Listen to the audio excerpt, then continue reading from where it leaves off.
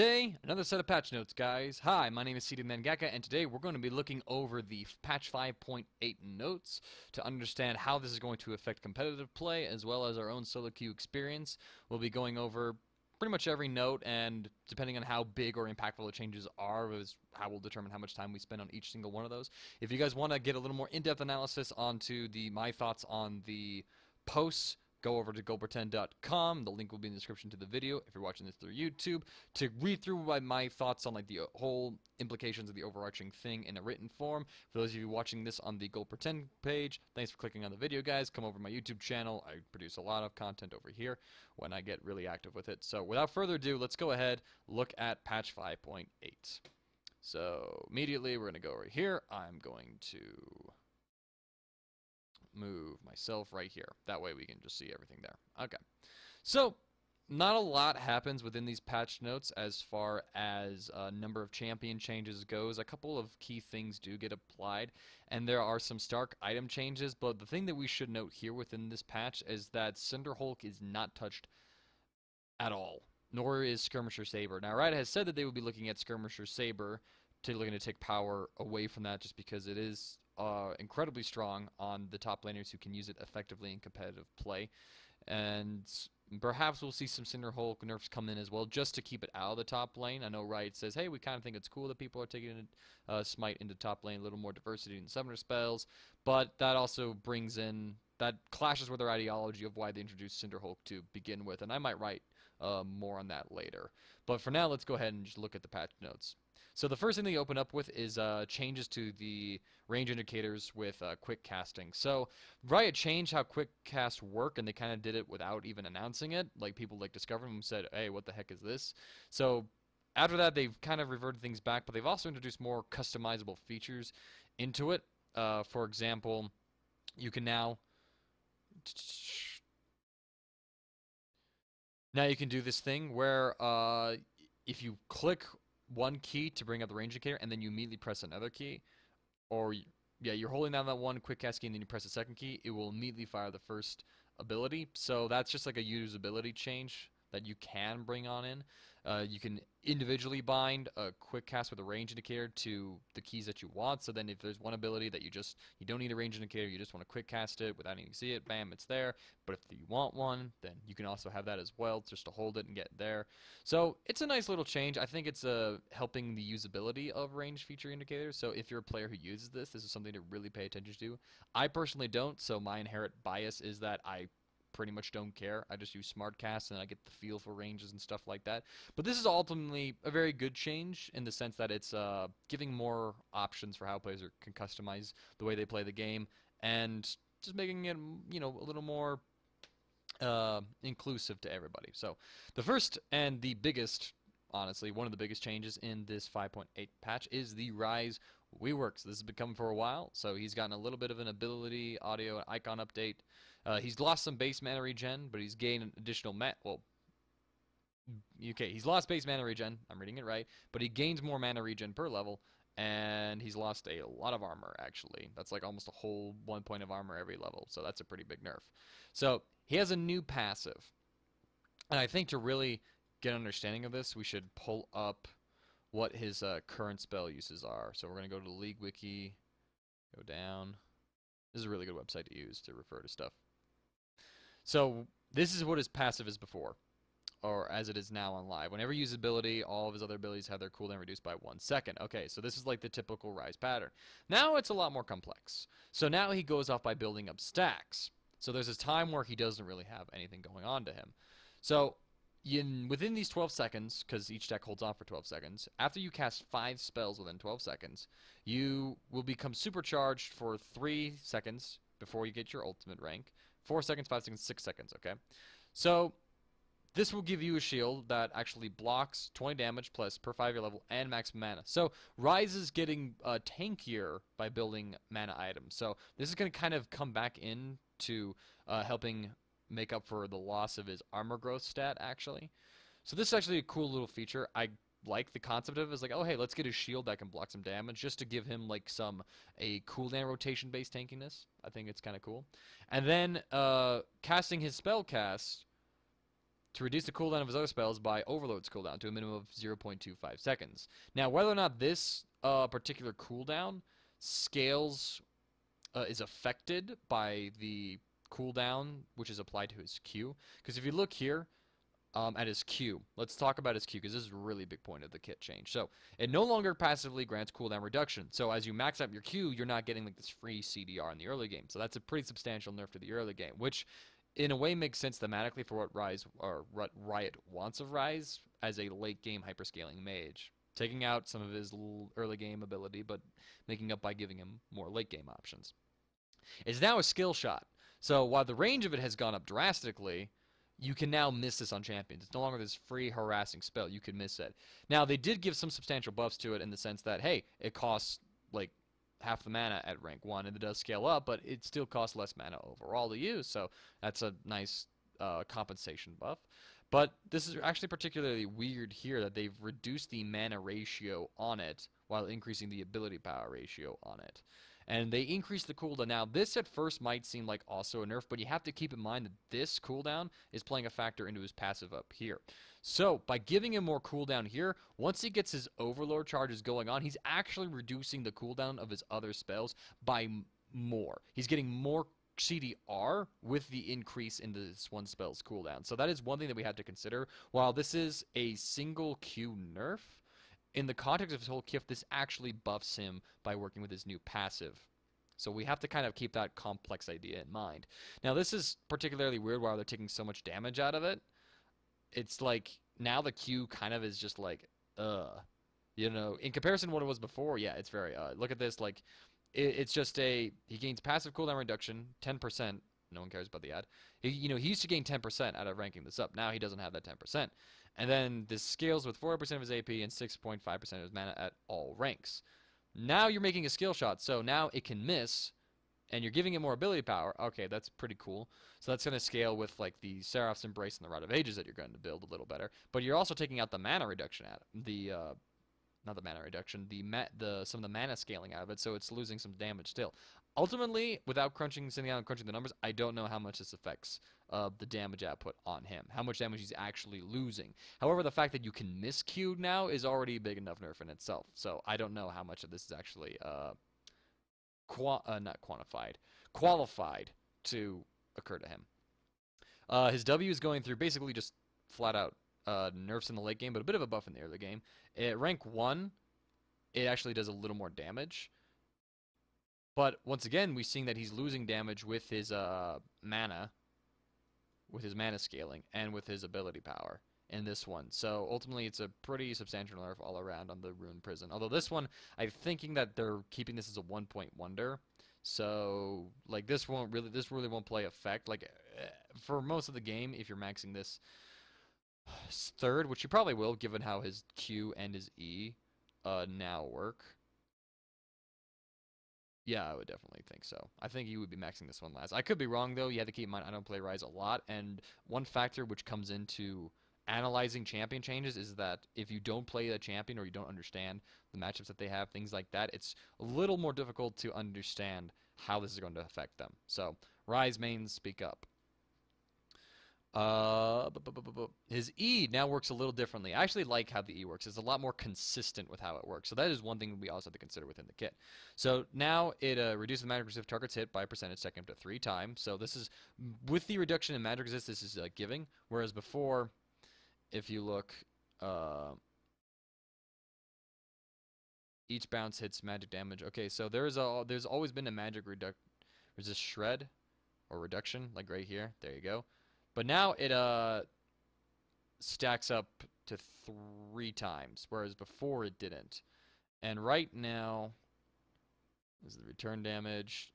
It actually is not giving me how much it stacks up to. I'm assuming it just stacks up to the old amount.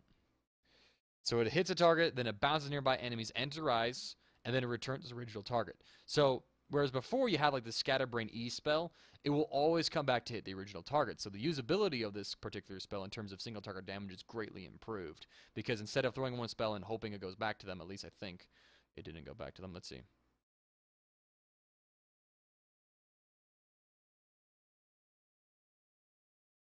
Yeah, before it wouldn't like it doesn't bounce back to the original target. So it's enemy arms within 200 range or up to 5 times for total 6 hits. So now like this is single target is greater. So that's pretty nice. The damage on it looks fairly new as well, and then return damage. Yeah, so they reintroduced this, but once again, it looks like his maximum mana rates are actually fairly low. So this is all really concerning. But again, one thing I have to consider is that every one of these spells, I wish I could see the cooldown reduction on those, is going to be shaved off by like 4 seconds. If you get up to like 40% CDR, which you can still do with Rise in this kit pretty easily, is going to be like another 2.5 seconds off of each spell cast that you hit. Now, not spell hit, but spell cast, if I recall correctly. Yep, cast causing a spell. So we'll have to see how ultimately how this all plays out. And then Desperate Power is ultimate. It gets longer cooldown in the early game, but a little shorter cooldown in the late game. The duration of it, nerfed across the board. That kind of sucks. This one level up is passive, and now it also gives him a cooldown reduction, and a great amount of cooldown reduction, actually. If you look at his old ultimate, so you have this, and before it just didn't give cooldown reduction. It looks like it's still going to have the spell vamp on it as well. But now the damage out of his Q is, or the cooldown reduction from his Q is taken out, and it's been buffed considerably into his ultimate. So once you kind of get around to level 6, whereas you're nearing closer to the old 10% that max and Q would give you, you now have a buff right there. And then you have 20% at 11 minutes, so you can hit the 40% CDR mark around at level 11 if you have a Frozen Heart at that point. But that's a pretty hard mark to hit, given the fact that you're trying to build a Seraph's Embrace and a Rod of Ages and then a Frozen Heart. That's just a pretty hard marker to hit. However, if you build something like a Spirit Visage instead, then you will hit that mark at level 16, which is something I think is very doable. So while this 30% in the late game is really nice, it can basically hinder you in terms of building cooldown reduction simply because if you build 20% CDR, you're going to be wasting 30 or 10% of it by getting this free 30%. So we'll have to see how this ultimately affects him. I think ultimately there's some really cool stuff going on, like how his new passive is going to work. It's a little more interesting. The shield on it will be really cool to see.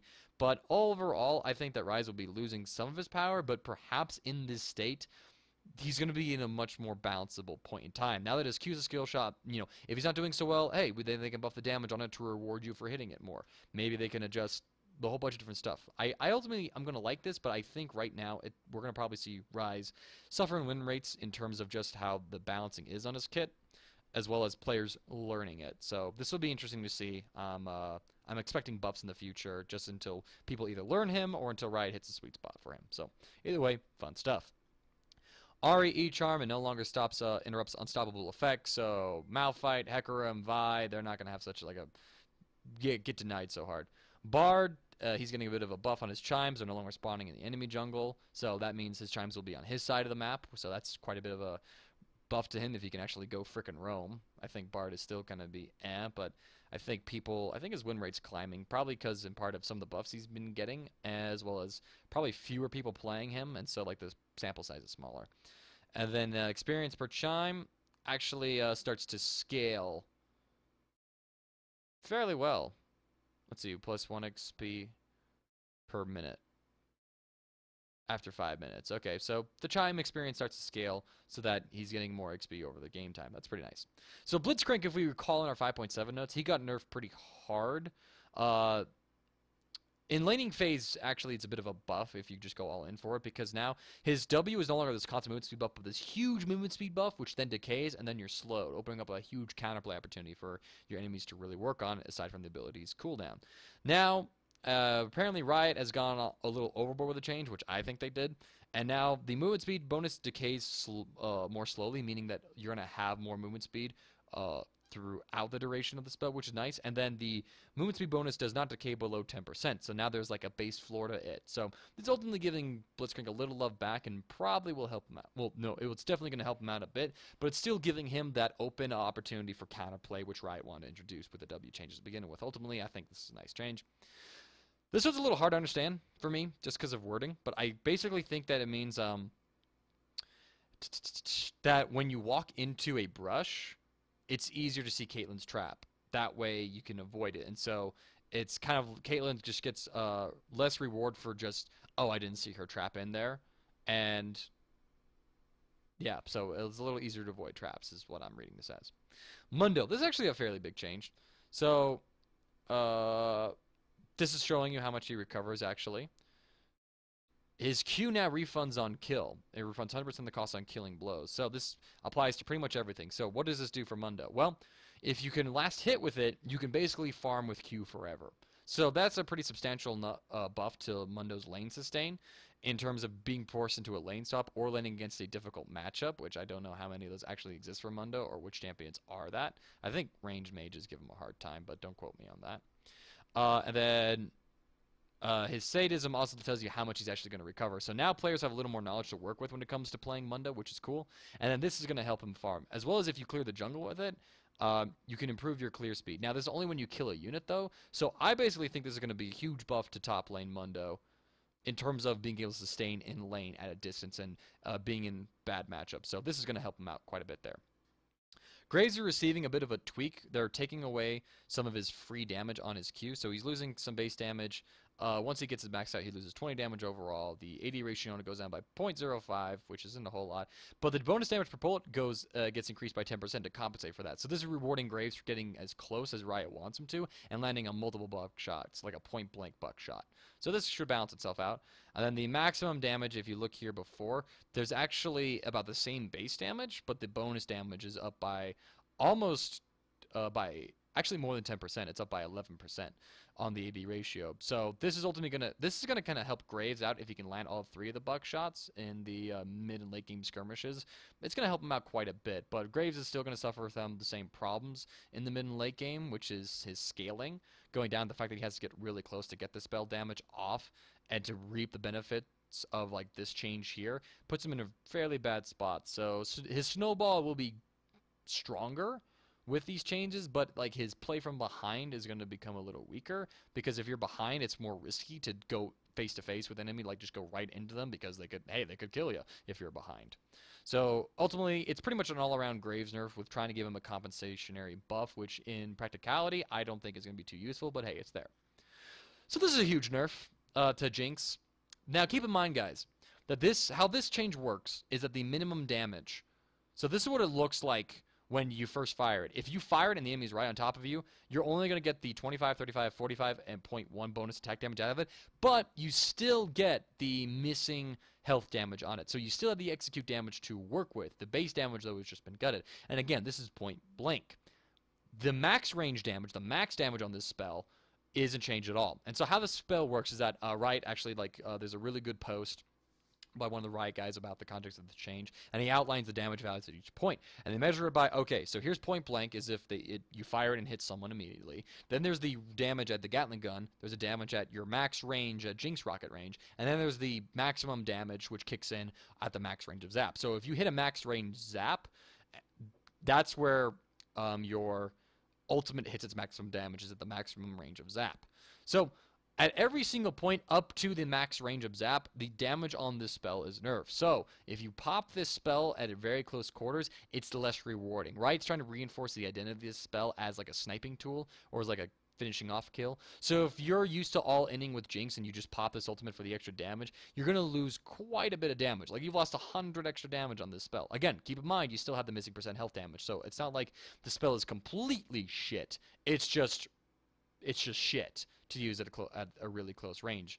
Whereas if you use it how Riot quote-unquote wants you to use it at the maximum range, you're going to get the same benefit out of it. So this just basically makes Jinx a little less snowbally, and it kind of rewards people for getting right on top of her. So now if you're Jinx, you have to kite away and be able to get set up to get a really good death rocket off rather than just, even though, like in the same case, you want to do that before, now there's just less incentive to pop at close range. So either way, we might see a dip in her win rate from this as players just get used to how this new R damage works. Ultimately, I'm not too concerned with it. Kha'Zix gets a heal buff in the early game, 20 with rank 1, so this helps out his sustain a little bit. This doesn't fix all of Kha'Zix's issues. The current tank meta is just really strong right now, and so he's not going to have a lot of targets to assassinate. Now, here's a little bit of buff to Mordekaiser, which Nobody plays him really, but now he can move while casting his Creeping Death. So this is pretty nice. It's just a little usability thing. And now this and Nunu have the same little feature to it where if you cast it on yourself, it automatically targets the nearest champion next to you as well. So this helps for both of them, and I think it applies to both of them. So this just kind of makes it a little easier instead of like if you target yourself, you don't just like lose the benefit of trying to cast it on somebody else. So that's pretty nice. Nunu loses some health per level just because he has Consume and Cinderhulk to give him health already, so he's just losing a bit of that.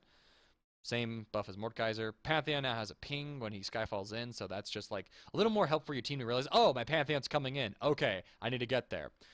Shen. This is a fairly cool utility buff. So whenever Shen ults into a target, it places him between his target and the closest visible enemy champion. So now Shen is a better bodyguard for this one, rather than appearing wherever the hell he did before. So now this is going to be like a dynamic use of his ultimate, and it's always going to put him at a point where he can shadow dash taunt to somebody, or at least begin to make the move to go there. So it's a fairly nice change. I don't think this isn't going to make Shen instantly viable. I've talked about this before in an article actually, whereas I think that Shen just doesn't have enough wave clear, and he doesn't scale with health as hard as other champions do to really benefit from the top Cinderhulk meta. But this is a nice change regardless. Definitely a buff that's worth noticing.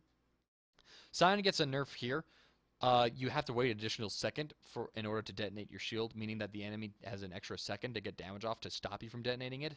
And the maximum health ratio is severely nerfed in the early ranks. So we might see Scions get punished for maxing his E first. Kind of like he's losing some free damage here, so he's losing a lot of this lane bully status that Riot's given to him. And now I think that we're going to probably start seeing, if people are still maxing his E, which I think they should just because it gives you a lot of, it's good poke, even though the mana cost does go up. The armor shred's nice on it. But now we're probably going to definitely see E, W, Q maxes, just because you need to get this maxed up for team fights in order to really benefit from the maximum health damage that you have on it. But again, this should be a fairly substantial nerf. It took you long enough, Riot. Shouts to the community for helping stiff this out. Dude, everybody knew about this for like years. What the shit do you mean? Thanks for stiffing it out. This is fucking notorious. You call it notorious and then you just say, hey, thanks guys for letting us know about it. Oh my god, the PR on this is so bad. But thank you. Thank you, Riot, for implementing that. So, alright, comical reaction done. Warwick, bit of a bug fix. That's nice. Bug fix for Xerath, that's nice. Yasuo, fun change here. He basically blocks an extra 40 damage with his early game shield, and 40 damage. So his shield's basically buffed by 40, which is pretty nice. So he's a little safer to play, but his flow charge rate is nerfed in the early game. So he's not gonna, while his shield is stronger, he doesn't build it up as fast. So it kind of balances itself out. Ultimately, I think it's a bit of a buff, just because if you play around this window correctly, you're going to block more damage than you would have before, and you just have to build up your flow before going all in more often. So, anyways, and here's all the texture reworks coming in. Pretty cool stuff. The new Black Cleaver is something that definitely warrants a discussion. I've been at this for 23 minutes. Okay. So, this is going to be a really good item. I don't think it's going to be like when Black Cleaver was first introduced and everybody should build it, but let me just give you the context on this one, okay? For the first time in recent League of Legends history, probably since like Season 3, I want to say. I could be wrong, correct me on this one. But now an AD tank. And what I mean by that is that a champion who wants to build some attack damage and then go straight tank now has a hybrid item that gives 20% CDR. The only tank item which has given CDR in the past, there's been two of them. Okay, Frozen Heart and Spirit of Visage. Spirit of Visage has been nerfed to only give 10%. So Frozen Heart's the only cooldown item for a tank that, you know, you can be an AP tank or an AD tank, which they can build to get that damage reduction on it. Now there's Black Cleaver. So if you're in a position to build this, holy shit. 20% CDR is really strong, guys. It really is. Now, Phage now builds out of something else. It gives more health, it loses the flat armor penetration, it loses some AD, but again, it gains this. The armor shed duration lasts 2 seconds longer, although you have an extra stack on it. And then there's this new unique passive. So Rage physical damage grants 20 movement speed for 2 seconds. Now, careful on the wording on this one, guys. To my understanding, if I'm correct on this, it says dealing physical damage. So if you have an AoE spell that does physical damage, you get the movement speed bonus out of this. Picture this item on Hecarim. You get your Q, all right, and how Triforce works with Hecarim is that you get the auto attack, you get the movement speed, you run around, and then you get a free Q off, okay? But you have to get the auto attack first to get the movement speed. Now you can just Q. You just deal physical damage. So now Hecarim's getting extra movement speed in the laning phase while he's shredding your armor with 20% CDR on it. And with him getting the movement speed, he's getting a little extra AD with it. And if he kills a unit, kills any unit or receives assist on champion, he gains 60 movement speed for 2 seconds instead. Ultimately, I think this item is going to be pretty good on Hecarim. Only problem with it, though, is that you basically have to choose between this item and the and Trinity Force. Now, I think that Trinity Force is still a better buy on Hecarim, just because you get mana out of it, you get some movement speed out of it, you still get you still get this similar rage passive, even though it's only applies to auto attacks. But this could be a viable option. If someone immediately just goes in and they start stacking armor like against you right out of the gate, you could pick this up instead and just shred through that armor. So I'll be interested to see how this goes up. To speak of other champions besides Hecarim, I think that champions like Garen, Darius, these immobile bruisers who suffer from getting like mobility creeped up on, gonna have have a nice option for them to actually go still get tanky, get a lot of cooldown reduction, and get some movement speed. So ultimately, this could improve some off-meta picks in solo queue. Whether or not this makes an impact in competitive play, we'll have to see. But it's a fairly strong item. I wouldn't be surprised if we see some nerfs to it. I just don't know which abuse cases will pop up and be prevalent because there is the opportunity cost which comes with the item. Reeve Curve bow is getting worked. Now you can build up to it at a dagger, so that's cool. Although the total cost goes up by 200, and it deals an extra 10 physical damage on hit. So, bit of a flat trade. This is huge. Holy shit. I read this and my jaw dropped, guys. Let's play the Rune King. So, now, on hit passive now benefits from lifesteal. What does that mean? Well, before, Bloodthirster, okay, would be like the item to define sustaining at all because you had 20% lifesteal on it, okay? And Blade of the Rune King, you would get lifesteal from it, but you would only get it from the physical damage what you do. How Blade of the Rune King works is that your auto attack deals physical damage, and then your Blade of the Rune King would apply its current health damage on the side of it, and those two would come together to form what your auto attack damage is, okay? However, your lifesteal would only work with the physical damage built into it. So while you do get 10% lifesteal out of it, and you're itemizing for this percent health damage, okay, you're not getting as much lifesteal out of it while you're getting more damage, so there's a trade-off there. Now, how Blade of the Rune King is going is that you're getting this half of the damage of Blade of the Rune King, the current health damage, which you didn't lifesteal off before, is now being implemented into it. So now, holy shit, the sustain of people who against tanks who build this item is like immensely. It's so good now. This is great. This is the buff that ADCs needed, in my opinion, to really sustain in these tank fights. Now, if you're in a tanky fighting scenario, there's almost no reason to build Bloodthirster over Blade of the Rune King. Because now Blade of the Rune King sustain at the start of fights when tanks are most healthy is probably, you could potentially outshine Bloodthirsters for a time until you get the target lower, and then the sustain will fall off on the item because your current health damage is going to go down. But that's still a really good thing to have. And the recipes also change, and now builds out of Bilgewater Cutlass and the Reeve Curve bow plus 700 gold. So, you get to hit these item specs a bit more, and it also gets the extra 10 passive minimum damage on it. So, overall, this is some really nice buffs to Blade the Rune King. I'm really excited to see that. Renan's Hurricane gets a bit of a buff. Total cost goes up, deals like that 10 boost physical damage on hit, so there's like little flat damage coming in. Wits End changes, Devour changes, Righteous Glory gets nerfed by 50, Right says we went a little overboard, it's only taking 4 patches. Dragon's Might, they're tweaking it a little bit, apparently wasn't applying all that well, so now auto attack damage for champions who have this in the with AD items will now be higher, while their spells will be, spells will do less damage. So ultimately a buff to like a marksman, but a bit of a nerf to like AD casters who are relying on spell damage. So there's that. So visual updates coming into Howling Abyss. This is all Howling Abyss stuff, so that's cool. That's cool. Some skin boosts coming in, a Howling Abyss, Crystal Tree Line, Crystal Scar. more of these math-specific changes, which I don't really care about because I don't play those game modes. If you guys care, that's cool. Friends list, they're adjusting that a bit. Some bug fixes coming in and some new skins. So ultimately, a fairly light patch. But the big takeaways from this patch, I'm going to do this. The biggest takeaway from this patch is Rise Reaver coming on in, and the new Black Cleaver item and seeing how that affects AD tanks in the current meta, and then the Blade of the Rune King change. Holy shit, that's a really good change. I'm quite excited about that, just because it's going to enable marksmen to sustain through these huge tank scaling fights. So that's a fairly cool change. Also helps out assassins to build the item. So there you go. And any tanks who can get away with building the item will also get a benefit from it as well. So Blade of the Rune King buffs. That's some pretty cool stuff, guys. So anyways, thank you guys for watching this whole patch thing. I know it's quite a long video, but hey, if you stuck through it just to understand the patch and kind of get my thoughts on it, thank you so much. If you enjoyed it, please subscribe to the YouTube channel. Follow me on Twitter where you can keep up with little announcements that I make, some plans that I have coming up. Be sure, and you'll see any works I do with Gold Pretend and Liquid Legends and esportgo.com. So once again, thanks for watching this, guys, or for reading the article. Have a wonderful day.